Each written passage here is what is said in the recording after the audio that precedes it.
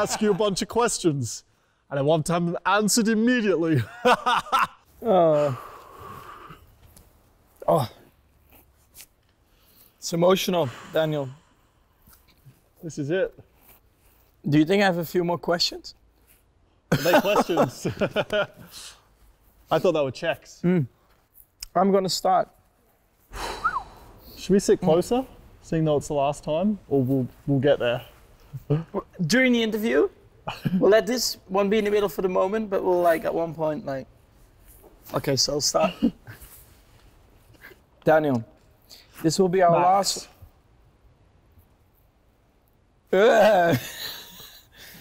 This will be our last on the sofa together. Was it something I said? No. It's the things you didn't say. I was like, I just wanted to say that. It's not what you said, it's what you didn't say. Yeah. Yeah. What's the 3 things you will miss about Red Bull? Free Red Bull. The caffeine, the cool hats. Well, I mean, you still got them, so. Yeah, I guess. And probably the perks of like Red Bull being globally so big. So meeting like cool athletes, like other Red Bull athletes, or going to cool events, and like just not normally asking for tickets, just knowing that you're going to get in and be looked after. Well, if you're nice to me, maybe I can sort you out. Arigato. What are the 3 things you won't miss about Red Bull? Doing anything in the cold is not me, so I won't miss that. And I won't miss helmets phone calls after a bad race. Yep, I won't miss those. Have you seen Austin Powers, or was that before your time? A little bit. Mr. Bigglesworth? Yeah. The cat? Yeah. Like, this is like are Mr. you going to be Bigglesworth. like this now the whole... So, Daniel.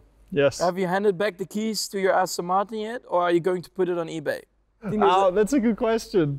Have I? No. So. How much mileage do you have on it? I don't know. Maybe they'll let me keep it. I think that's what they told me originally. They're like, you can keep it. So let's chat about this season a little bit. Would the Monaco win this year have been as sweet without the drama of 2016? Yeah. Still. I think Monaco always would have been sweet. Yeah, but actually, I'm going to put Mr. Bigglesworth away for a bit. He's getting excited. I thought it would have been less sweet after 2016, but no, it was still pretty good. It was very sweet, yeah. So that was cool. More sweet than I thought it would have been, actually. All right, first one for you. Yeah, it took a while. Cheers, Dan. Who is Dan? I'm trying to figure it out. I've never heard of Dan. Yeah. I only know Daniel. Enchanté. Which was the biggest highlight for you this year? Austria or the Mexico win? I think Austria, because it was like completely unexpected. Yeah. A lot of Dutch fans around, and of course with the Red Bull car winning at the Red Bull Ring, I think that made it. And also, the race itself was, I think, a lot harder to manage because of tires. You didn't know if you were going to go to the end because of the blistering. Yep. All right, Austria. There you go. This is Max to Daniel. Max to Daniel. Box. Talk to us about China this year. I mean, the effort from both sides of the garage to get your car out for qualifying was huge. Do you think that made the win even sweeter? Yeah, that was like Saturday morning, had the failure, didn't think we were going to get out for qualifying. As soon as Genti, the number 1 on my car, gets a challenge put in front of him and someone says, you can't do that, he's the guy that's like, well, I'm going to do it. So yeah, we got out with like 2 minutes left in qualifying, qualified, started 6th, and then the whole strategy, race, everything worked, and that was like super sweet. As far as like teamwork goes, it's definitely the most constructive win I've ever had, where everyone played a part. So thank you. Skirt.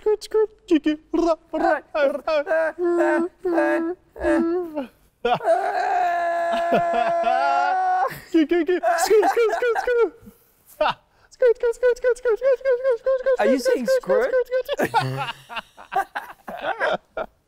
Oh, all right. Daniel to Max. What were your top 3 highlights from this year? 2 on track and 1 off track. And you can't say your wins. Okay. So 2 on track highs, which weren't wins. Let's start with that. Qualifying in Singapore. Singapore!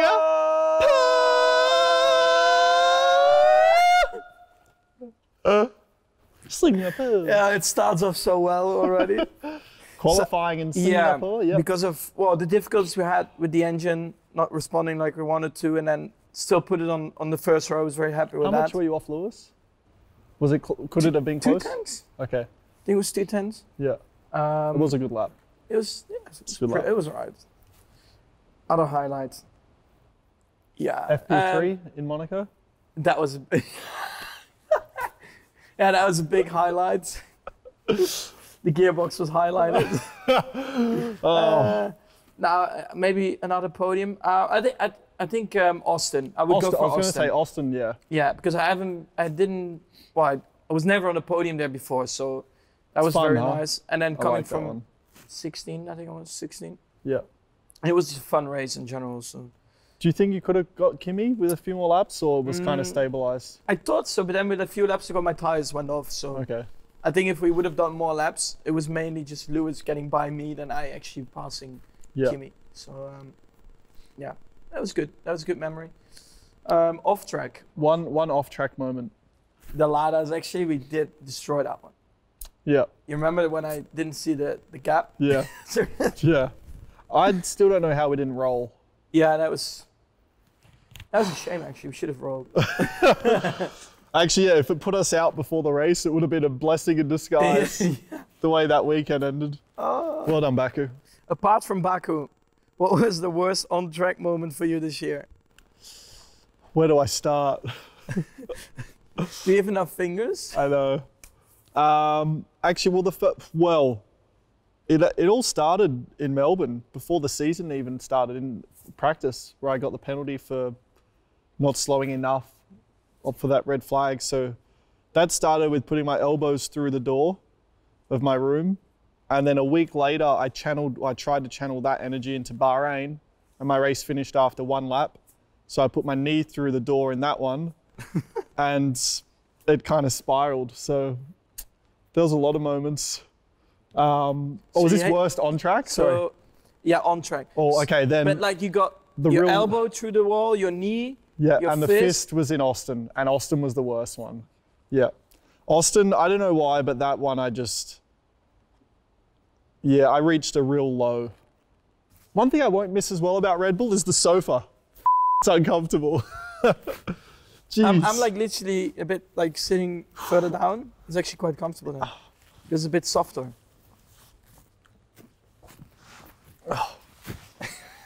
Is that better? My mum would kick my ass for putting my feet on the couch now as well. Yeah. But it's my last day. That's all. All right. Anyway, let's talk about Brazil, Max. Let's talk about Brazil. Caipirinhas, Fogo de Chão. More importantly, do you know what your community service will be? Not yet. No, it's going to be an interesting one. I just feel I would have done more, and I feel you held yourself back. But like some people said, I was not calm. I was really calm. Yeah, I Like, thought you were really calm. Yeah. Like, that's as calm as you can be, so.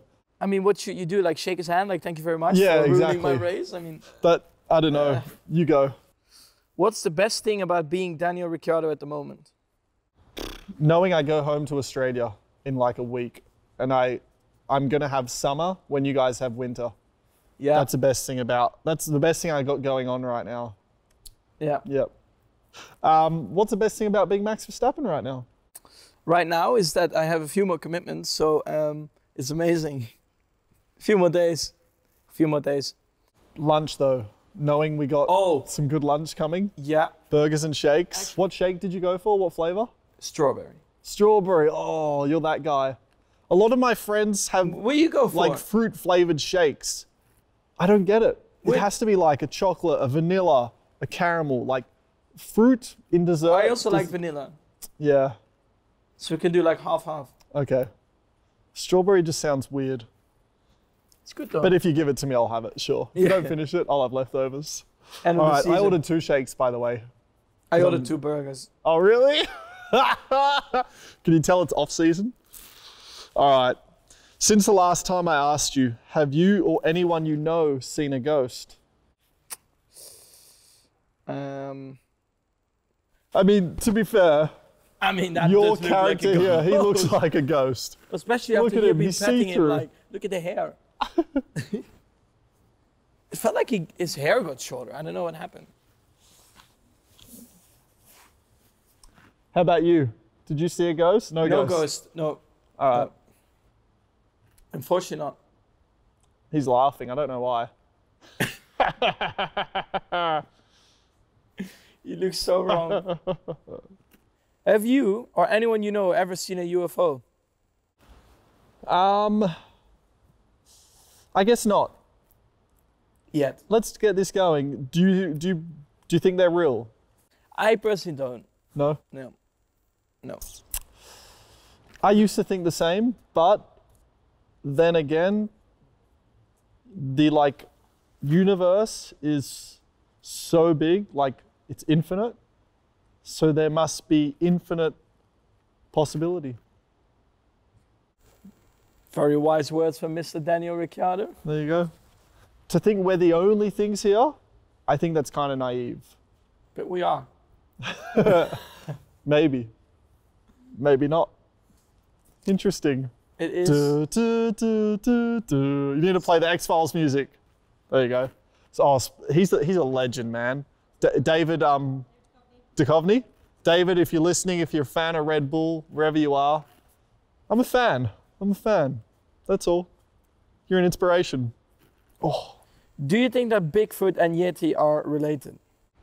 I've never watched Star Wars. This Yeti from Star Wars?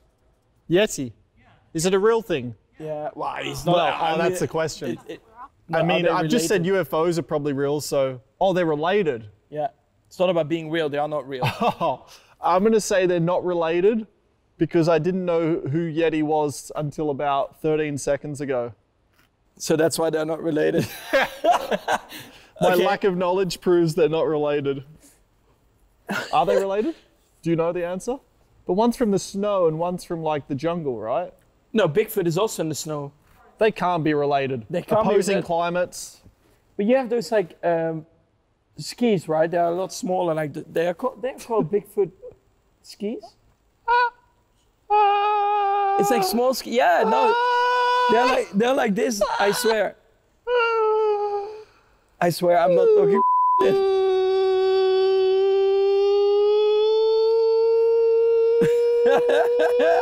Oh my god.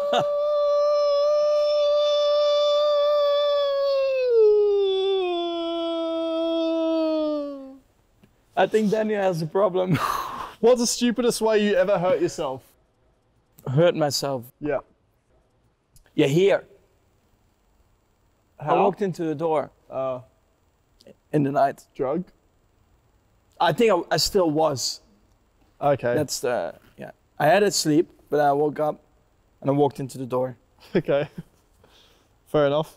So that was not lovely. You? I broke my arm as a kid. February the 13th, 2003. Basically, so I broke my humerus, like a serious bone, and I broke it by throwing a tennis ball.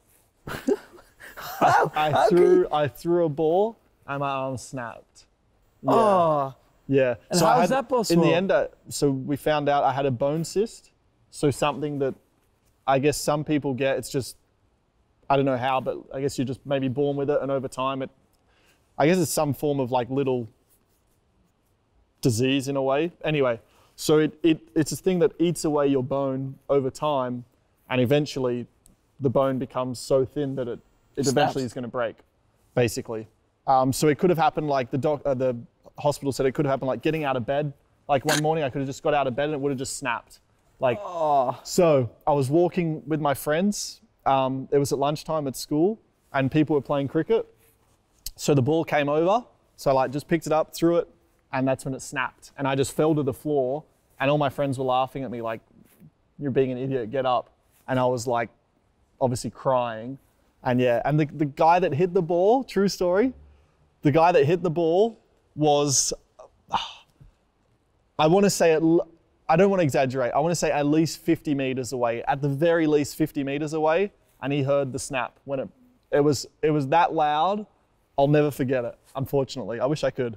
But anyway, so if you like touch my arm now, you can feel like the bone where it grew over. It's kind of weird. Anyway, broke my arm throwing a tennis ball. Impressive. Yep. Impressive. Yep. One weird thing with that, I'll just quickly. So I was sitting there at school, like waiting for my mum to pick me up because I didn't know what I'd done. I didn't know it was broken. I just knew something was up. And I went to move my arm. I was supporting it and I went to move it. And I could feel things inside like move, but my arm stayed still.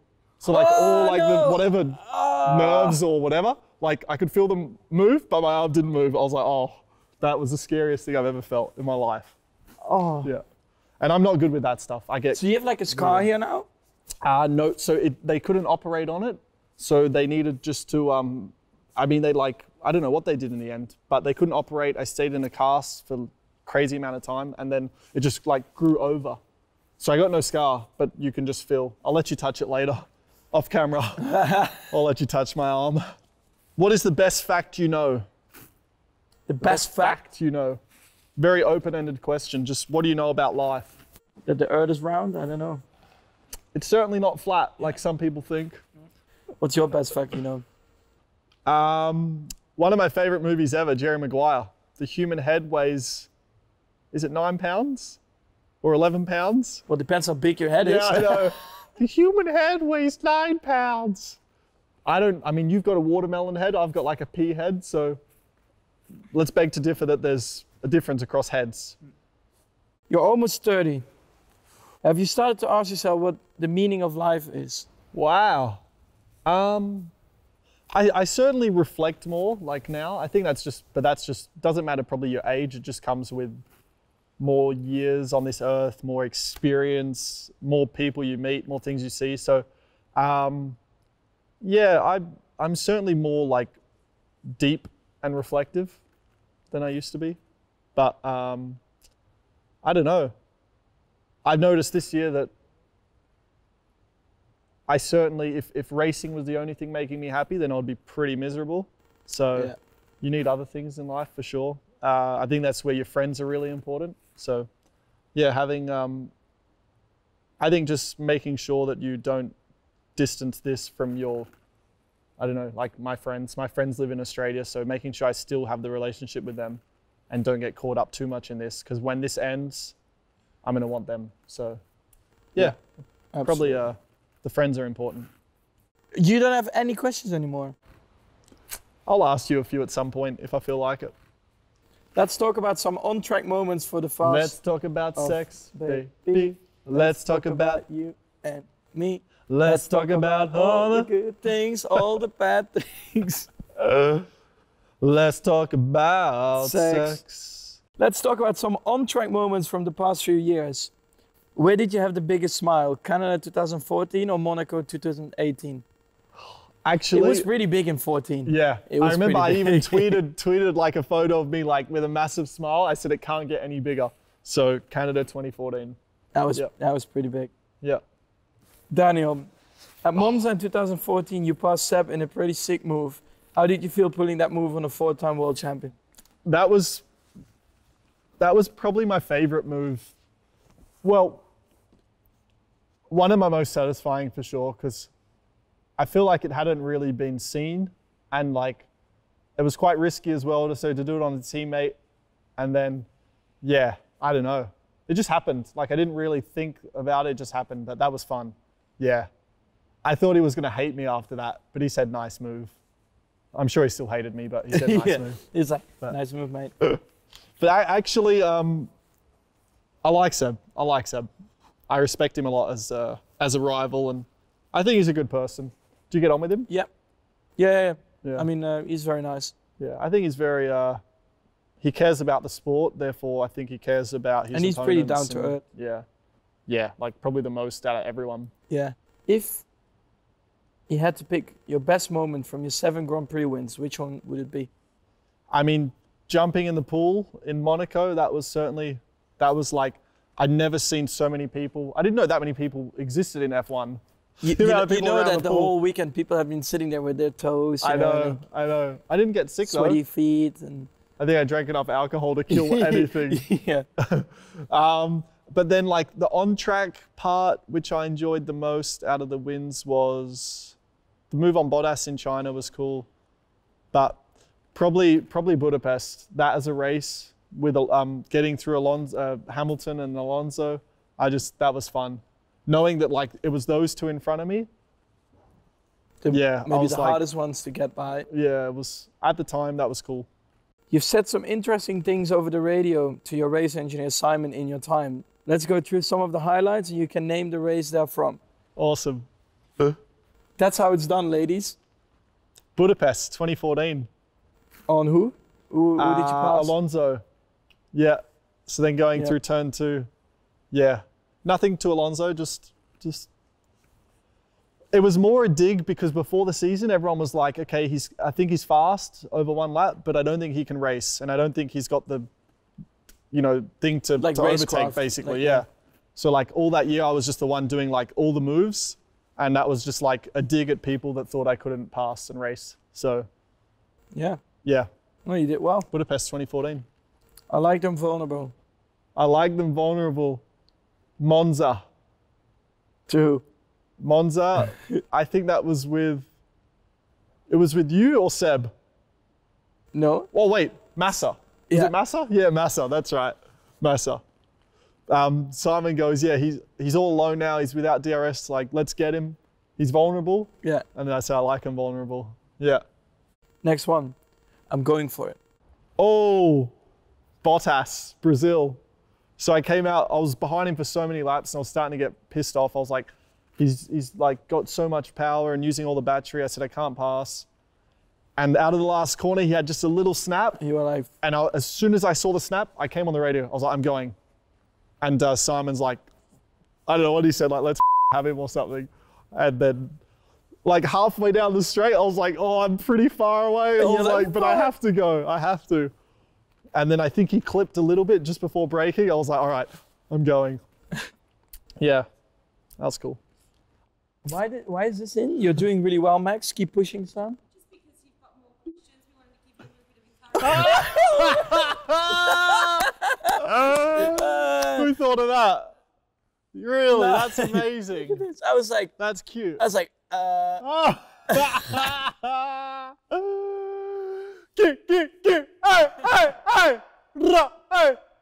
Skirt, skirt. Who will you miss most in the team? In general? Yeah. Out of everyone? That's a difficult one.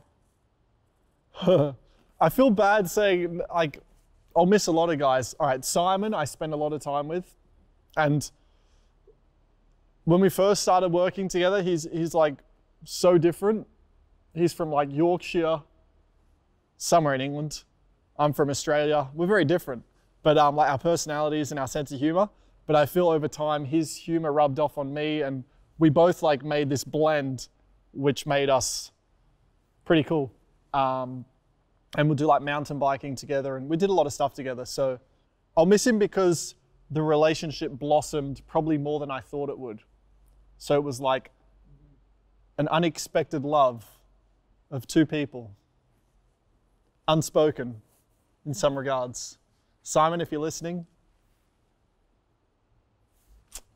Illy, means I love you. What's the thing you will miss most about working with me? Always, I feel this is getting emotional. Always when I feel I'm the most immature person in the room, there's always one more. You look across. Yeah, there's always one more. So I'm always like known to be the idiot and just the immature kid. But now I took over. You took over, so and I give it to Pierre now. I could get away with a lot, so that's what I'll miss. Yep. Now I have to. How about you? What are you gonna miss about me?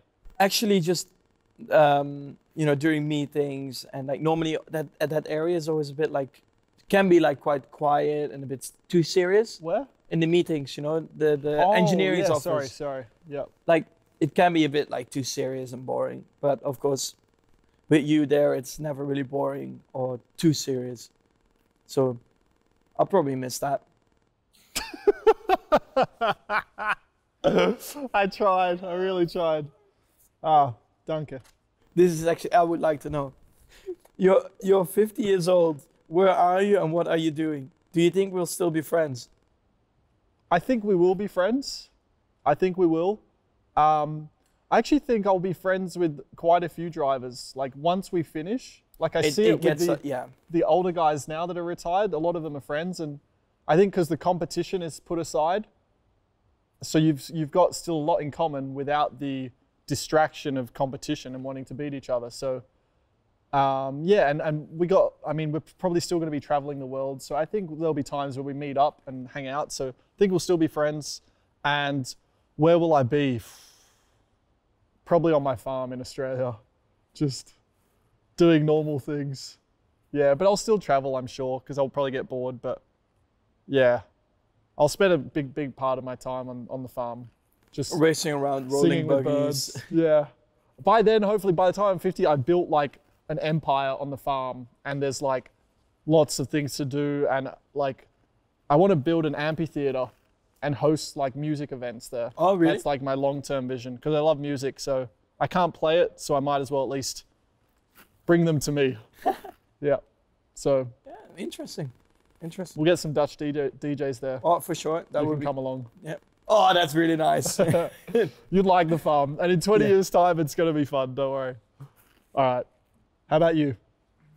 50 years. 50 years. Not in sorry, at 50. At 50, that's another 29 years. I'm 29 years old. Yeah. Wow. It's meant to be. Wow. Friends forever. I mean, you are getting closer. You are like almost there already. Like I'm still far away, but I mean, I'm so as soon as you touch 30, it's going really quickly. Yeah. But okay, anyway. And I miss you, and I loved you all along, so far away. When I'm 50, I hope that I would like to have a racetrack, go-kart track, like just like this whole like area together with a museum, a bit like Fernando has, but then also a racetrack next to it. Yeah. So pretty big. Full-size racetrack. Full size. Yeah. At least 5 kilometers long, like proper track. Nice. And then my dream is to have like a big pit building, like where I can store all my cars.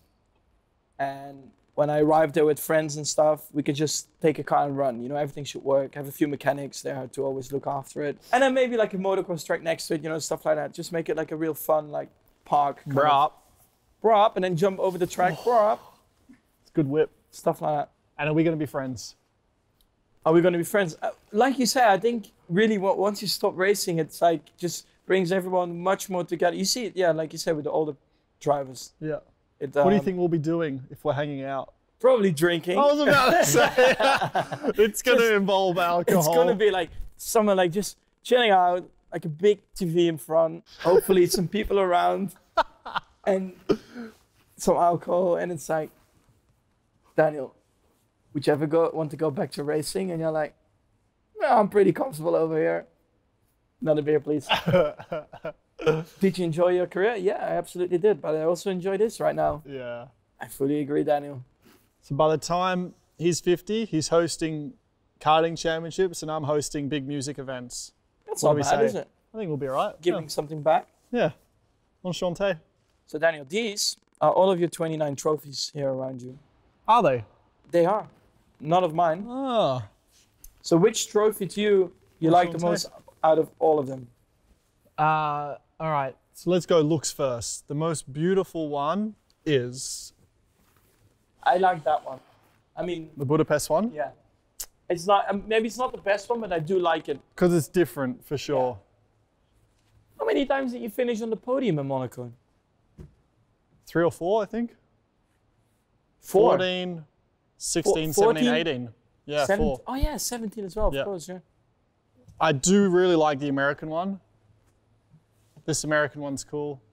All right, well, let's go with what they mean. So, yeah. Yeah, which one? That was my second question. Is that, which I don't one even means the most to you? Is that Monaco? Yeah, that's Monaco. Mate. Like 20. Oh. Yeah. Oh. Did you throw it against the wall? It'll get you, that one. Where? Which is is that first? No, that's not. Yeah. Is that first? Yeah. This one. Let's go with this. Ah, that's Canada, Canada. right? Your first. And it's actually a pretty cool trophy. Mine is already Look how heavy completely. that is. Oh yeah, it's They've like made that one well. yeah. They don't always make them well, unfortunately. So yeah, I'm gonna say Canada first win, and it was big. You'd steal all of them and then get the replicas changed. Just take them all with you, and then you're like, oh no, that's sorry, I'll give them back next week, and then you just swap them. We should do that. Yeah, you're right. Okay. So yeah, Canada. Canada's the one. Okay, we're gonna play a game now. It's called Who is Your Daddy and What Does He Do? I'm Detective John Kimball. Oh my god. My mission is to ensure the survival of John Connor. Arnold Schwarzenegger, kindergarten cop, Terminator. I just laid him out for you. All right. But seriously, I'm going to ask you a bunch of questions. And I want to have them answered immediately. As fast as you can. You have never seen those movies, have you? I can't recall that. Kindergarten Cop would have been out before he was born. All right, go for it. Sorry, Max. I'm going to blindfold you and hand you a trophy. And You have to guess the race, the year, and where you finished just by feeling the trophy. All right. Can you see it or not? No, I'll just leave my hand here. Just tell me when it's there. Yep, I'm in front of you now. All right. This is Barcelona, 2017. What position? Third. Nice, good one. That was good, huh? I think I couldn't guess it. My own. I'm pretty cool. Just saying. I rap, I tap, I cap. I would if I could, should, hood. Good, mood, would, bling, zing, ming, ying, ding, fling. Okay, it's in front of you. Oh, you're playing mind games with me. Barcelona, third place, 2014. Was that right? It's it's Budapest, 2015. Third. Third, Okay. yeah. I thought I had I it. thought, yeah, this one was really difficult. That's why I took it. Nice. I was like, I have to make it a little bit difficult. I'll be rapping, I'll be tapping, I'll be capping. Would, could, should, mood, good, Huh? hood, would. This is so odd. Honestly, yeah. They're like the same in Barcelona and in Budapest. It was the same. Yeah, they're like exactly. You're just unlucky you had the wrong one. All right. You can get a cheeseburger and fries, $4.99. Hey, I like the tuna here. No one likes the tuna here. Doesn't matter whether you win by an inch or a mile. Winning's winning. Roads closed, pizza boy. Find another way home. Okay, it's in front of you.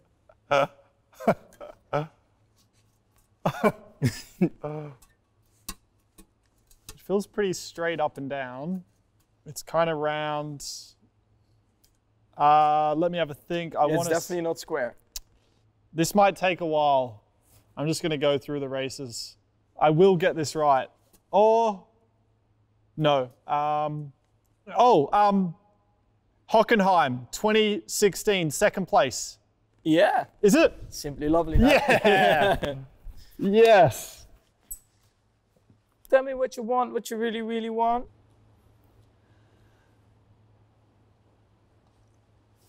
It's coming. Got it? Yeah.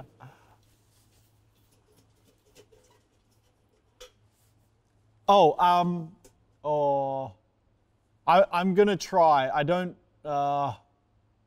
gonna say Budapest win, 2014. It's 2016, the Belgian Grand Prix second. Yeah? Oh, cool. Got it. I got it. Hey All man, right, he was in final my one, face. final one. I'm in your face. Hold it. Hold it. Hold it. Baku! I know straight away. Well done, Baku. You got it. You got it. Well done, Baku.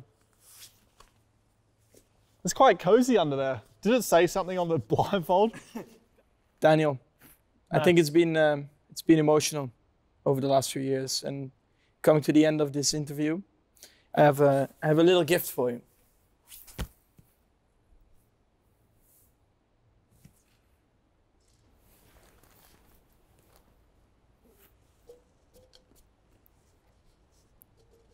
Is it like a Jack in the Box?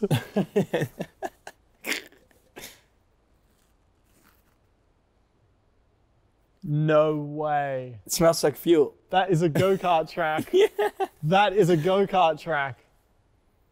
It's great, right? Wow. Good smell, that. Oh. We should have done this before the interview. Thanks, man. Wow. What can I say? It's been a ride. It's been a hell of a ride.